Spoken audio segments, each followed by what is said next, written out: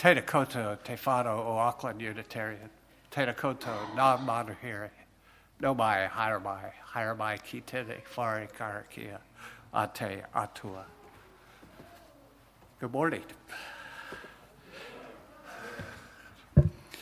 Welcome to this space where for 116 years we have found spiritual sustenance to resist all that diminishes us. Over those years, we have resisted the exploitation of workers, resisted ignorance by offering education to those denied it. We have resisted colonial wars.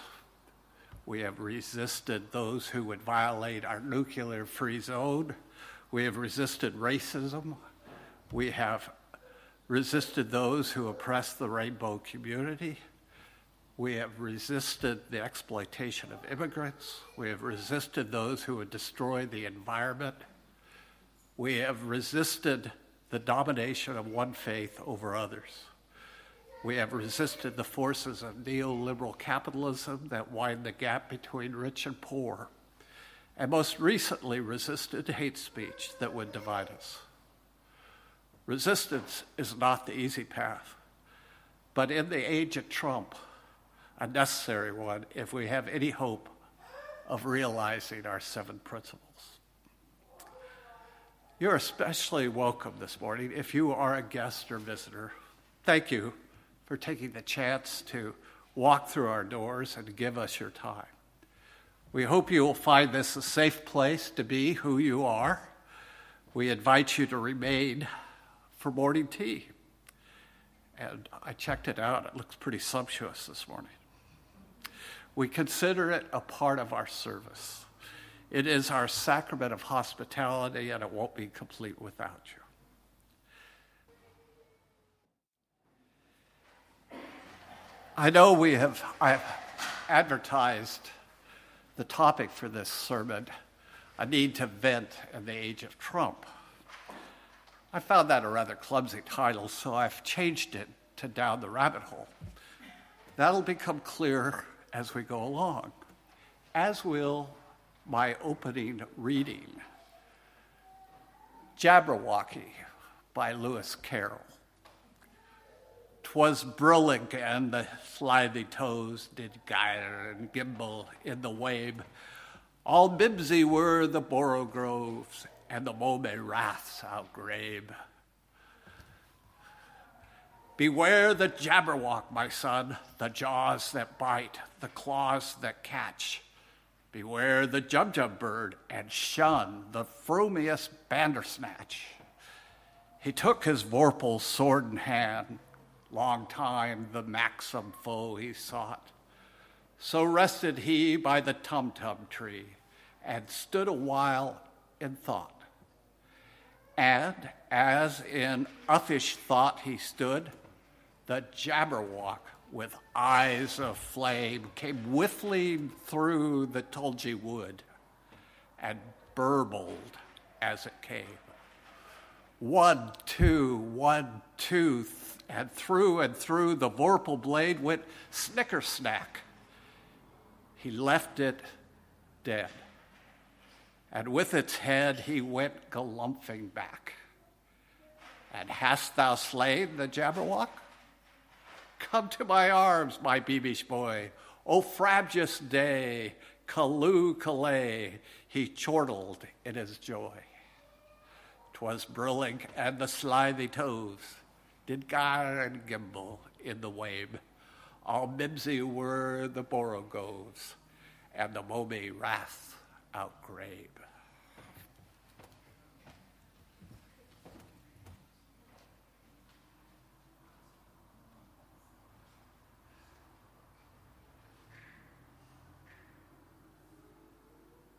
The flaming chalice was a symbol of resistance against oppressive forces during World War II. As we enter another week of uncertainty in the world, we light it to remember that there is only one side, that of humanity and planet Earth. May we pray for peace May we raise our voices and engage as we can in acts of resistance.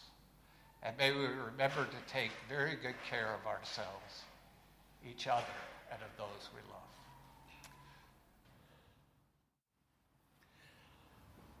Many observers of the age of Trump liken it to an Orwellian dystopia. A perfectly sound metaphor, I agree. However, I prefer another author. My father was a lover of words. The complete Oxford English Dictionary, or OED, was at his fingertips whenever he was writing articles, a book, or a lecture. But also readily at hand were the works of Lewis Carroll. This betrayed his belief that the OED did not give him enough words to be sufficiently creative. He was a practitioner of neologism, the coining of new words. While still in high school, I once thought I'd tackle reading his master's thesis.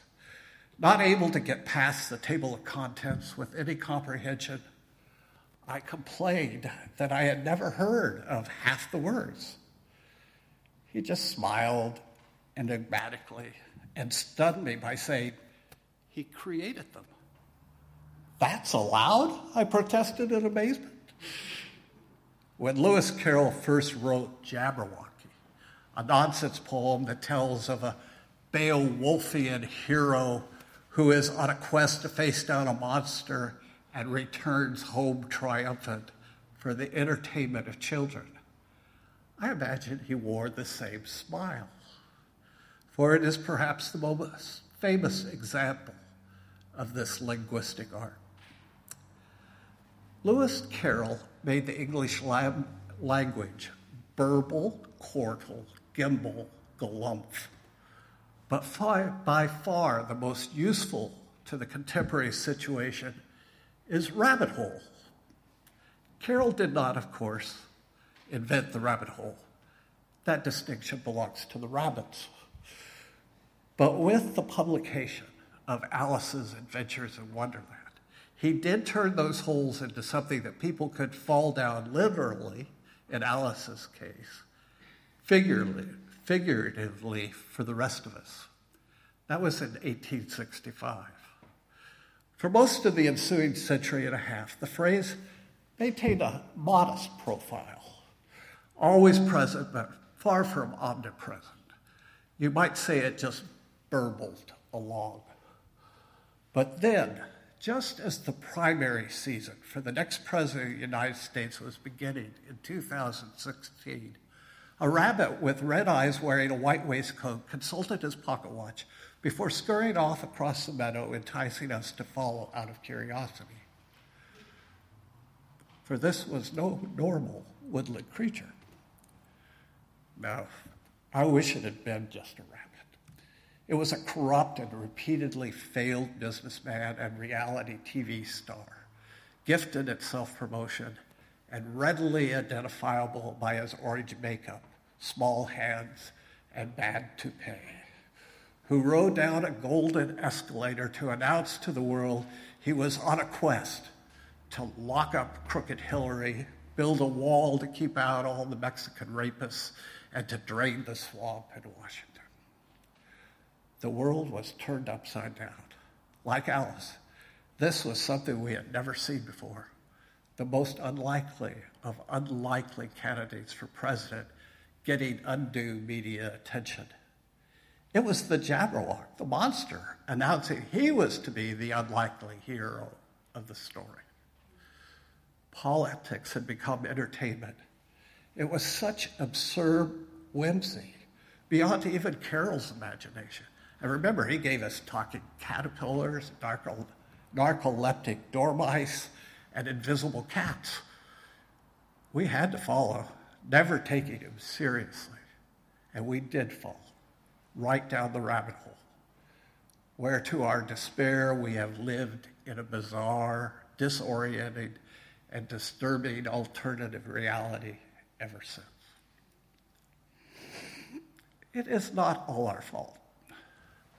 The rabbit hole, Carol described, was a figurative conduit to a fantastical world. But today it is a metaphor for extreme distraction. Its transformation is an unintended consequence of the internet, which breeds rabbit holes faster than rabbits breed rabbits. And we fall in them all the time. You sit down to work, and remember you're going to look for a new jacket. 2.5 later, you have looked at hundreds. You place your order and refocus on work, and need to look up a specific fact. How many chiefs signed the treaty at Waitangi? And hours later, you have compiled a staggering amount of information on the treaty's impact on contemporary New Zealand, none of which you need for your sermon. The day pretty much gone, you give one more go at your work, but a news notification comes up about your favorite basketball team. You go check out the score and see that Trump has done something more outlandish than he did yesterday. That leads to looking at subjects even further afield. The next thing you know, your partner has come home and asked what you did that day. Just research on my sermon, darling.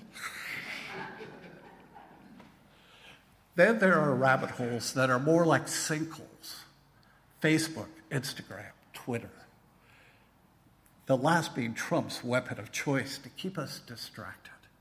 He is truly a master of distraction. He has journalists, political opponents, even his political enablers, and world leaders chasing their tails while he goes about destroying our confidence in capital T truth. The Washington Post counted up the number of lies he had said or tweeted in his first year in office. It came to 5.9 lies a day. While most journalists are busy trying to correct the record, Fox and conservative news websites use their outsized megaphones to echo his lies, no matter how egregious or outlandish.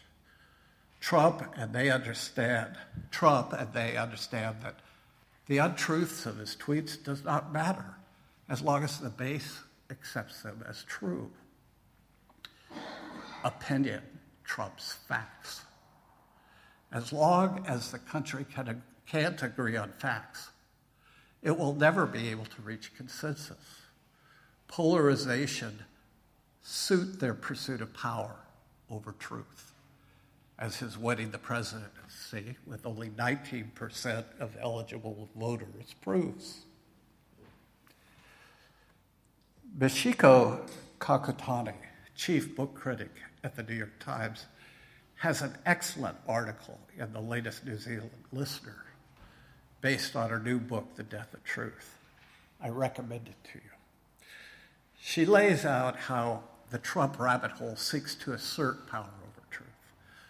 She says, Trump's incoherence, his twisted syntax, his reversals, his insincerity, his bad faith, and inflammatory bombast is both emblematic of the chaos he creates and thrives on, as well as an essential instrument in his liar's toolkit.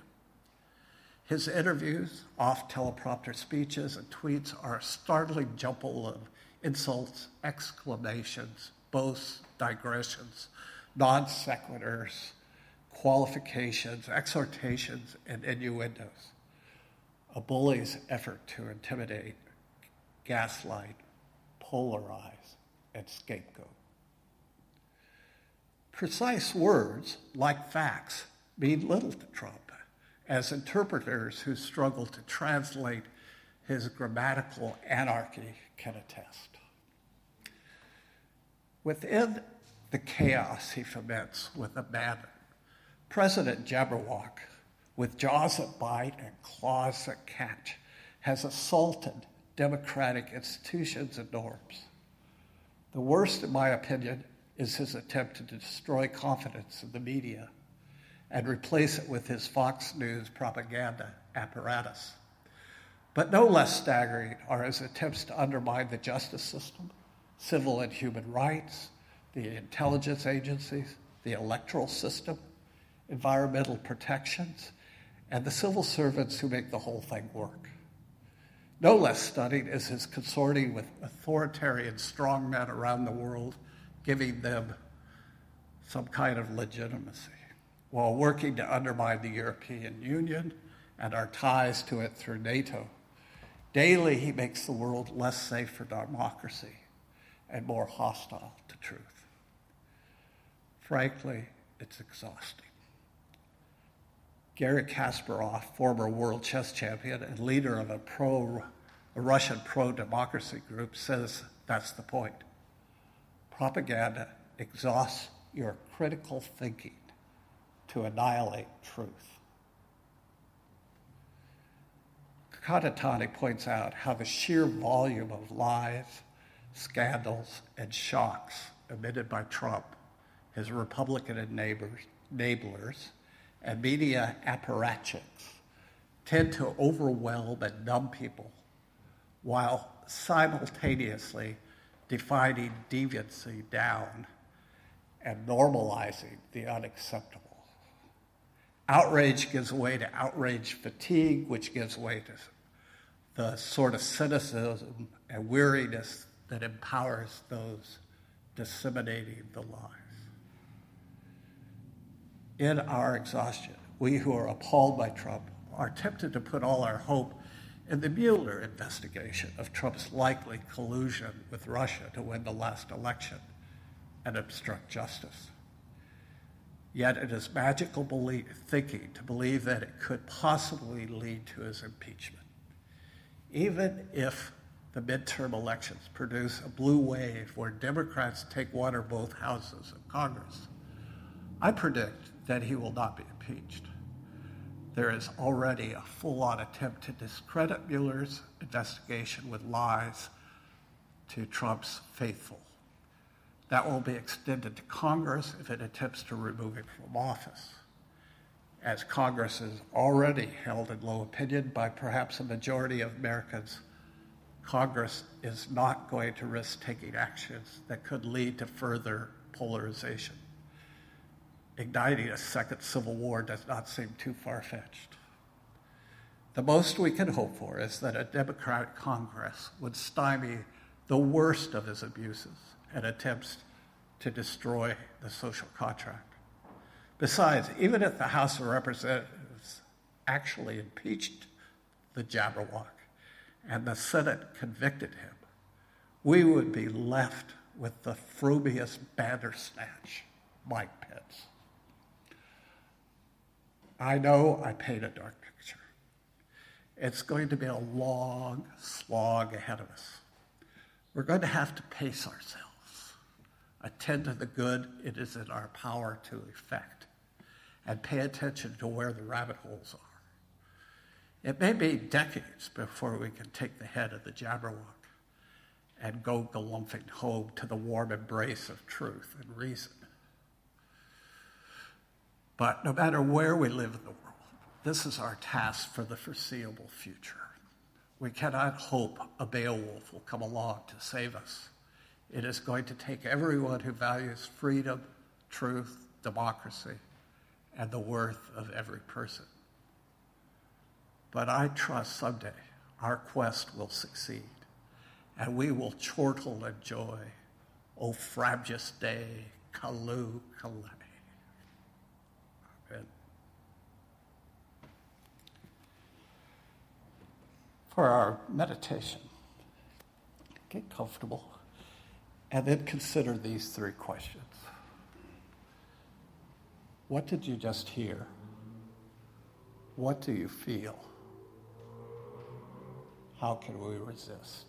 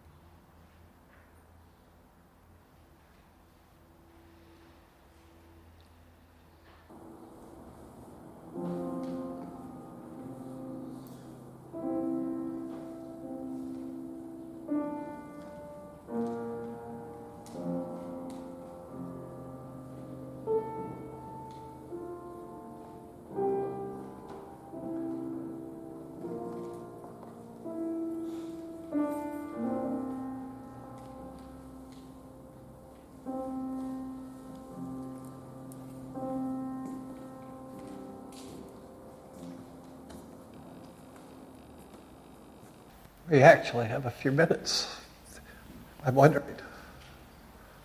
We'll come back to that.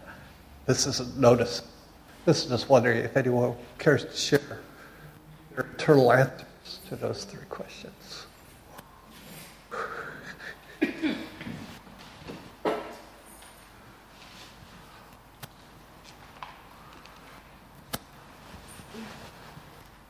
I don't have any answers, but you've clarified the question considerably. Thank you. Thank you.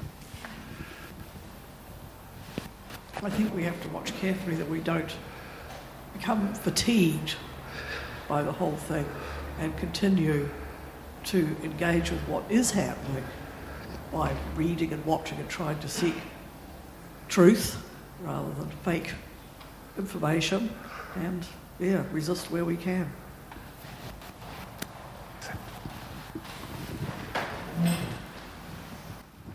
I loved the way Michelle Wolf, the American comedian, spoke at the White House press conference this year to all the White House press. She said, "You say you hate him, I think you love him." That's right. And the thing is, I'm always amazed at how the man is able to dominate the world media every day and how much they're getting out of it, because it gives them endless time and exposure for speculating, thinking, talking about him. It's just been a feast for them. Yeah. 32 years ago, people asked why I had moved to New Zealand. No one does anymore. I've just returned from a month in Trumpland, and I was in Washington, D.C. for a short time. And I thought, what an amazing city of history and how much pride there is, and how could this city actually embrace, which it doesn't, of course, its president. But I was particularly heartened by the fact that spread throughout the yards of the houses in Washington, D.C., are quotes of Martin Luther King, pictures of which I took every one of them. But, sorry, I'll just read my favorite. "We must accept finite disappointment, but never lose infinite hope."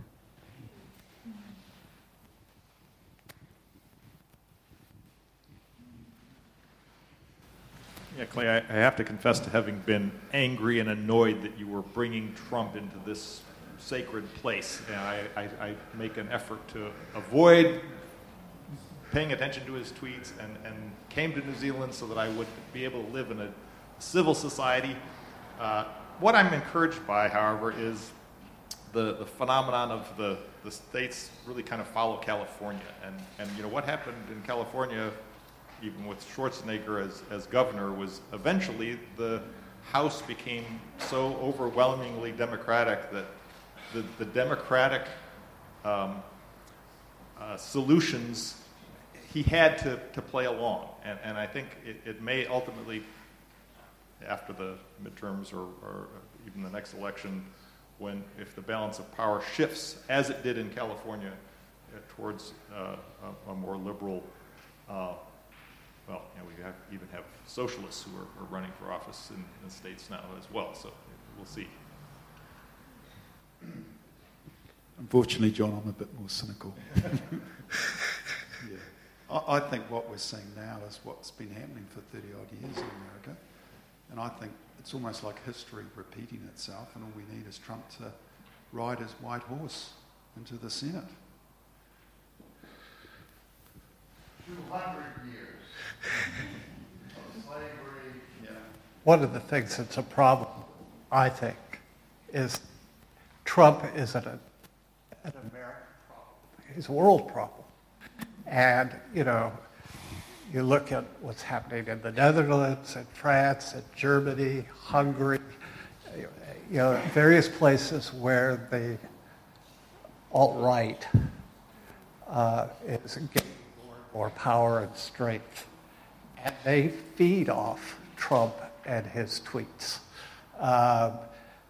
We just have to if you were here for last week's diatribe against Australia, you know that they're certainly swallowing a lot of Trump stuff. So right now we can feel pretty good about ourselves.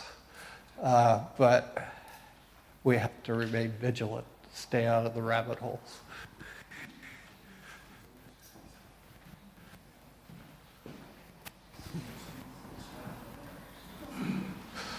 I know for myself, most of you know, we've recently moved to New Zealand to escape Trump. But it can be very discouraging, and it often it still feels like no matter what I do, it doesn't matter. And there's a quote by Eli Wiesel, and he said, "There may be times when we are powerless to prevent injustice, but there must never be a time when we fail to protest." And for me, that means even if I cannot change something, and some things are bigger than any one individual to change, it matters that we stand up, and it matters that we make our voices heard.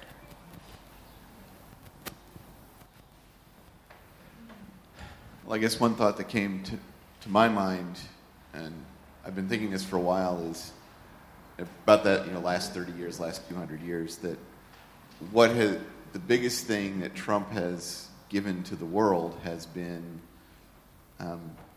that, and I was disappointed to realize this myself, that I thought things were getting better, and then it was really just that the plaster over the horrible things had just gotten a little thicker, so that all of this hatred and racism and xenophobia that I thought the U.S. was finally growing out of was still there.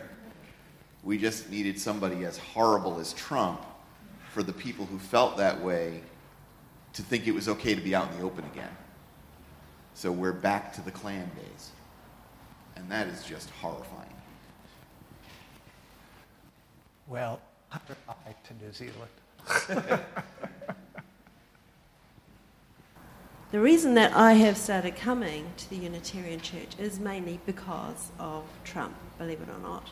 I've been attending a Baptist church in Manukau. Manukau's a fairly conservative area, and much as I love the people there and the people I work with, we have socioeconomic depression. We have a lot of factors there that mean that you do get that polarization of, shall we say, conservative views and a tendency towards conservative religion.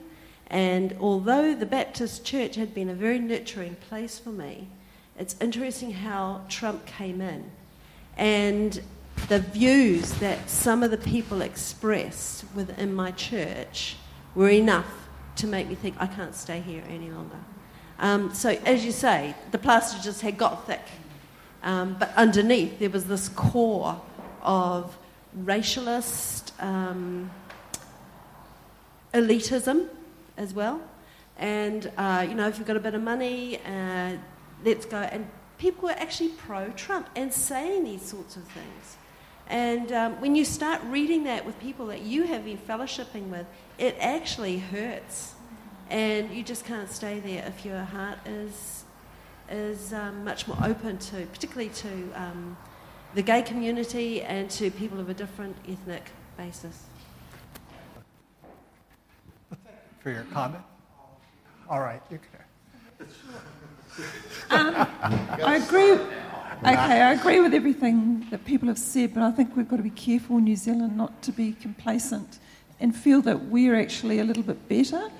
Taika Waititi recently said how much racism he had endured, and there were quite a few white people said, "What? What racism?" Well, hey. Well, that's why here in New Zealand I'll do a sermon on Trump. Thank you all.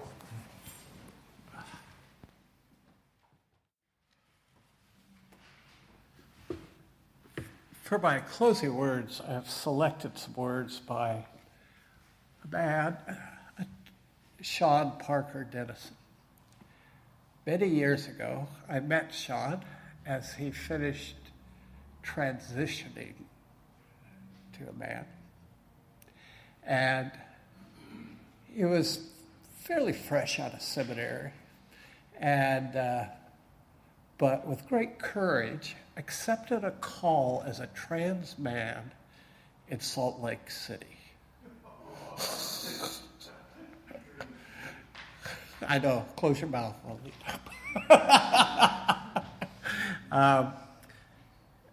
He's a brilliant, lovely person, and I want to honor how he's put his life out there. Spirit of justice, help us be courageous and committed in these times. Let us transform our ideals into actions, our words into deeds. Let the fire of our passion burn with both light and warmth.